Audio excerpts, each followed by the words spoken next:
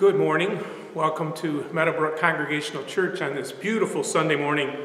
This is the fourth Sunday of the season of Easter as we continue to celebrate Jesus' resurrection and look for places in which the risen Christ is working in our lives and in our world. We are glad that you have taken the time to join us this Sunday morning, and we pray that you are safe and well. Please let us know that you are here by making a note in our comment sections.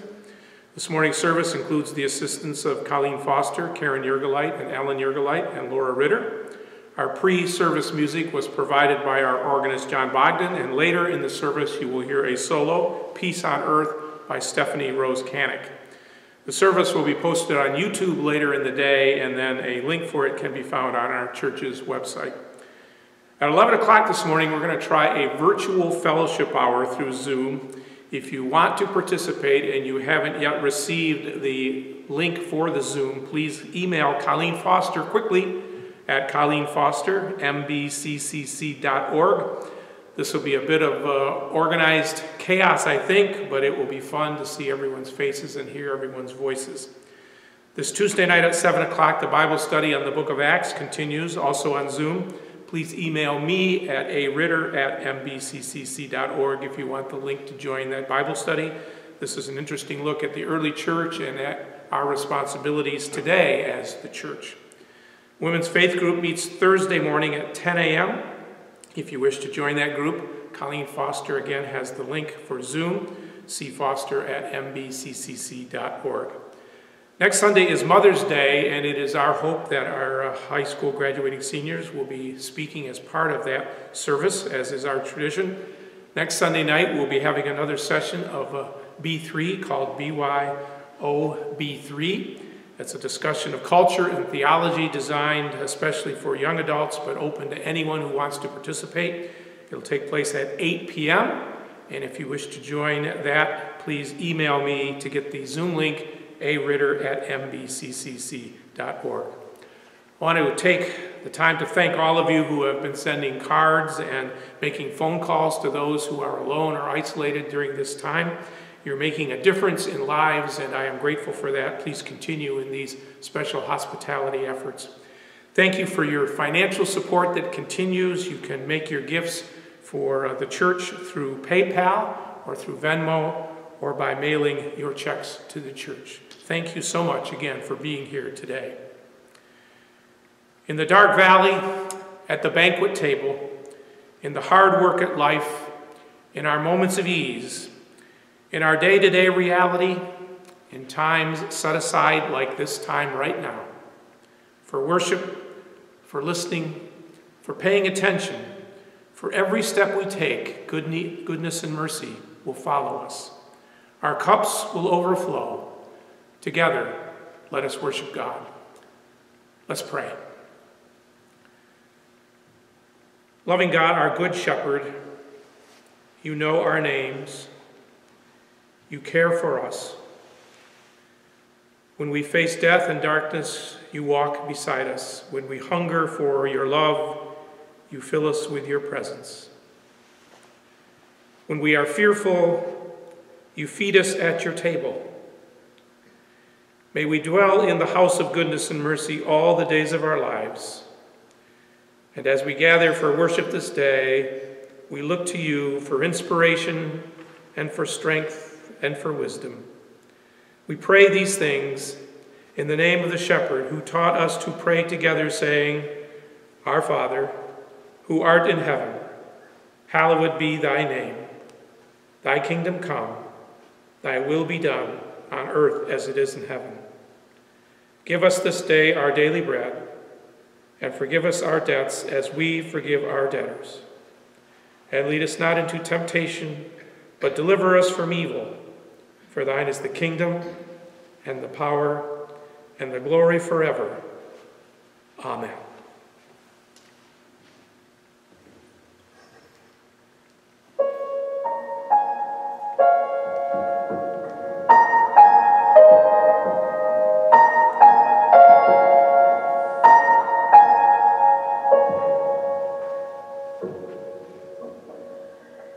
Peace on earth,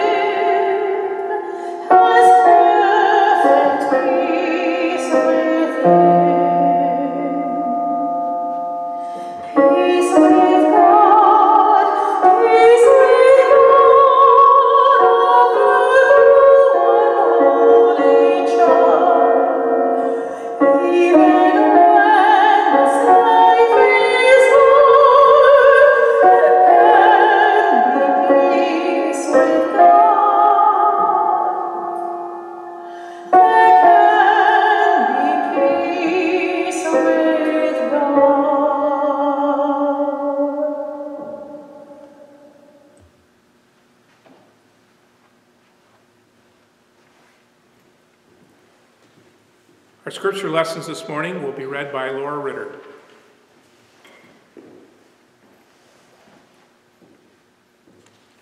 We have two scriptures this morning. The first scripture is from the Gospel of John, chapter 10, verses 1 through 10. Very truly I tell you, anyone who does not enter the sheepfold by the gate, but climbs in by another way, is a thief and a bandit. The one who enters by the gate is the shepherd of the sheep. The gatekeeper opens the gate for him, and the sheep hear his voice. He calls his own sheep by name and leads them out. When he has brought out all his own, he goes ahead of him, and the sheep follow him because they know his voice. They will not follow a stranger, but they will run from him because they do not know the voice of strangers. Jesus used this figure of speech with them, but they did not understand what he was saying to them. So again, Jesus said to them, very truly, I tell you, I am the gate for the sheep. All who came before me are thieves and bandits, but the sheep did not listen to him. I am the gate. Whoever enters by me will be saved and will come in and go out and find pasture. The thief comes only to steal and kill and destroy. I came that you may have life and have it abundantly. The second scripture is the 23rd Psalm. The Lord is my shepherd, I shall not want. He makes me lie down in green pastures. He leads me beside still waters. He restores my soul. He leads me in right paths for his name's sake. Even though I walk through the valley of darkness, I fear no evil, for you are with me.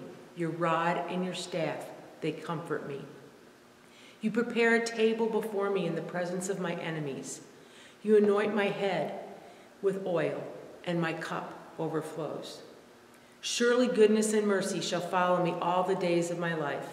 I shall dwell in the house of the Lord my whole life long. May these readings soften our hearts and open our minds to new insights from the risen Lord.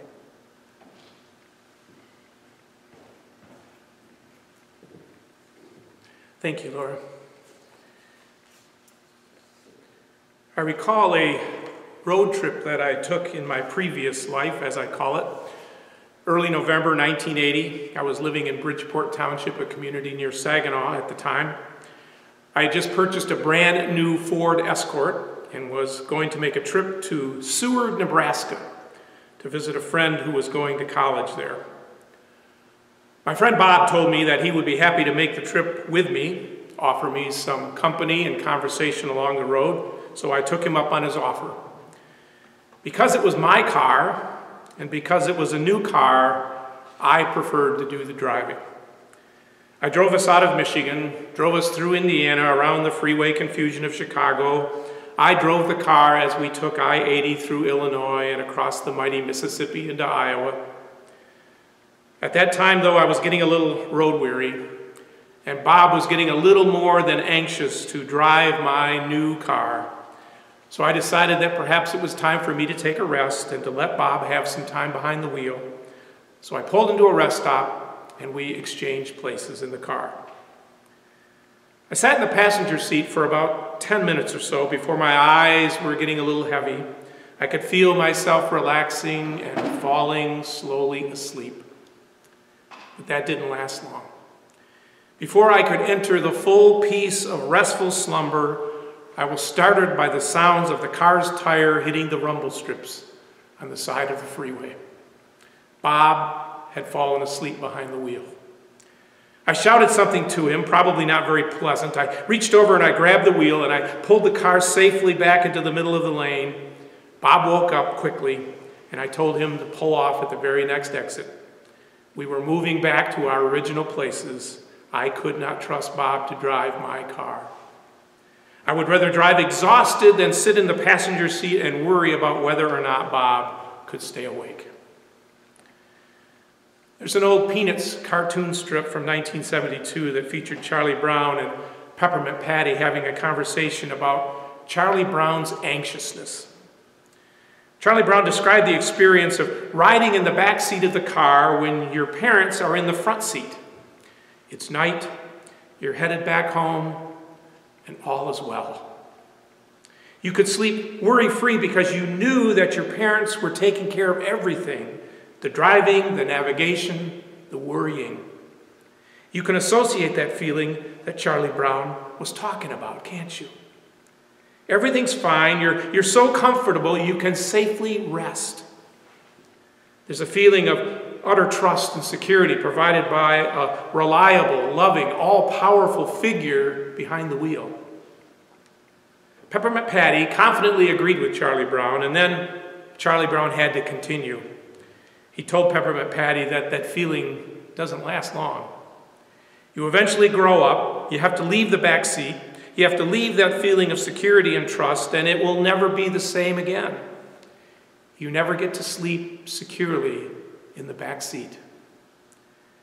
When Peppermint Patty came to this same understanding, she reached toward Charlie Brown and she grabbed him and she yelled, "Hold my hand, Chuck!" It doesn't last. In a conversation this past week, someone mentioned to me that one of the problems of living through this pandemic and the resulting economic crisis is that we just can't relax. We just can't be at peace. It seems as if we don't have a day, or in some cases even an hour, when something new doesn't come up, a matter of worry and concern for us all. Perhaps we can take a deep breath. Perhaps we can resolve to rest just before our heads hit the pillow at night. But others have told me they're having trouble sleeping these days, or that their sleep is filled with all sorts of strange and unsettling dreams. Like Charlie Brown, we long for those days when we could sleep in the backseat of the car, trusting the power at the wheel of the car to take care of everything.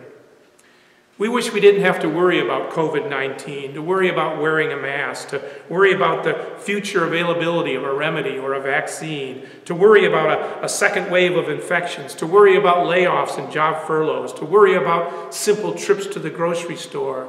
We wish we didn't have to worry about the health of our family and friends. We wish we didn't have to worry about paying our necessary bills. It's tough, if not impossible, to fall asleep in peace in the back seat of the car of life.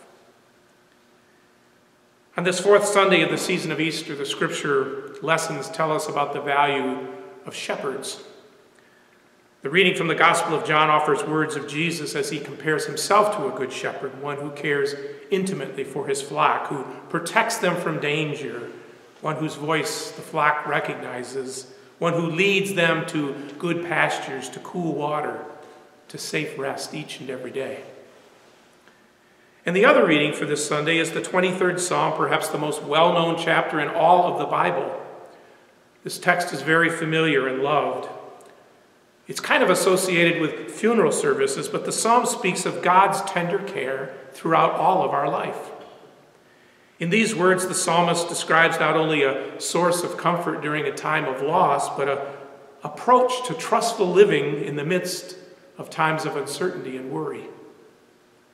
The 23rd Psalm describes God as a powerful yet gracious shepherd. God is one who does what needs to be done to make certain trusting sheep may live well. In its words, we're brought to consider the darkness, the dangers, the temptations of our existence. We're reminded that there are dark shadows that haunt us and make us feel a bit uneasy. We're made aware that we live in the presence of evil and that fear is a place in which we are often held captive. The 23rd Psalm names reality and takes very seriously the dangers that are a part of our life. Yet the psalm is an intense and longing prayer that hopes for deep God-given peace that overflows even in the midst of darkness.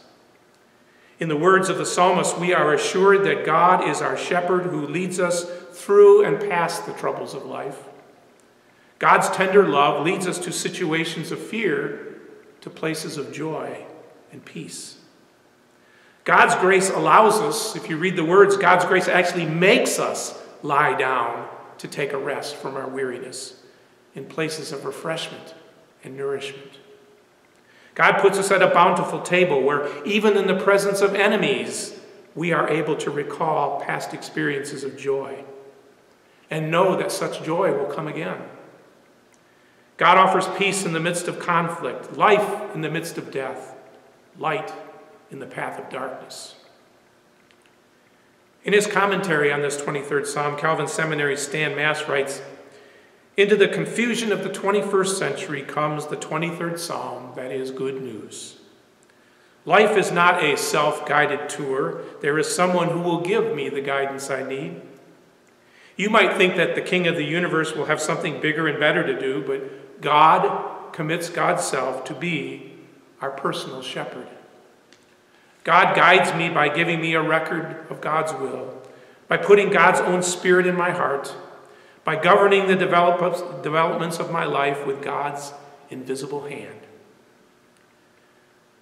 Author Walter Brueggemann writes that although most psalms are songs of lament or praise or thanksgiving, the 23rd Psalm is different. It's a psalm of trust. Its function is to articulate and maintain a sacred canopy under which the community of faith can live out its life with freedom from anxiety. There's a givenness to be relied upon, guaranteed by none other than God, Brueggemann writes. Trust evoked by a promise. We either believe in the promise or we don't. We either live as if the promise is real and trustworthy, or we live as if the promise isn't real and can't be trusted. Charlie Brown was right. We can't ride naively and innocently in that back seat any longer. Our current situation has taught us that much of life is indeed out of control. Our current circumstance reminds us that there are dark and uncertain places in our daily lives. But the psalmist in this psalm hopes for the return of trust in God, in the presence of God that brings us peace and assurance, even when we sit in uncertain, fear-provoking front seat positions. Despite what is real, in spite of all that is around us, our lessons of faith teach us that we can frame our experiences within this larger picture. God has a loving intention. God leads us through all of life. God is with us this day. God will be with us tomorrow. Amen. Let us join together in prayer. O God, our loving shepherd, we come to you this morning, knowing that you come to us with the strength and love of a father, with the tender mercies and patience and protection of a mother. We come to you in prayer, seeing you in the very living of our days. We admit that so often we fail to praise you. We fail to offer you our burdens. Hear us, O Lord, as we lift to you our prayers this morning for our lives and for the needs and concerns of others. We pray for those in need. In this time of COVID-19, we pray for those who are ill, for those whose bodies are fighting this disease, for doctors and nurses and technicians and aides,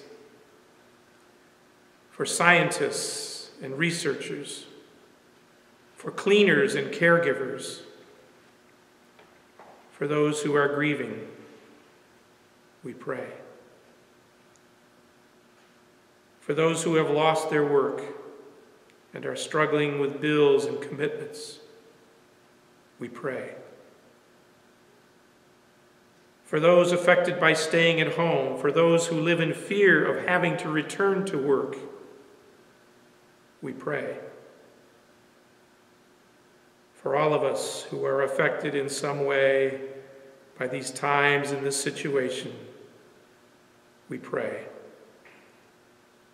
We pray for safety. We pray for health. We pray for wholeness. We pray for peace in mind and spirit and soul. In spite of pandemic, O God, may we walk with those who are alone and with those who are in need. May we do what we can to heal, to lift up, to bring life in spite of the darkness. Help us, O God, to help one another.